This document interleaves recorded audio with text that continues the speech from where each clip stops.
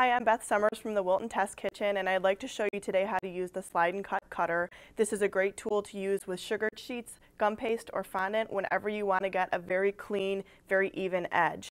This tool has two blades, a straight and a wavy, and it's this easy to take them on and off. I depress this button here and slide it right off. They both do come off as well, so that if you need to clean. And getting it back on is just as easy. You just line up the tract and slide it back on. The slide itself moves up and down, and you can see there is a grid underneath the window here so that you can line everything up. It's measured in inches. This side also has a ruler measured in inches and metric, and to move this back and forth, I lift this side up, unlock the white latch, and can slide. So you can make any size that you need.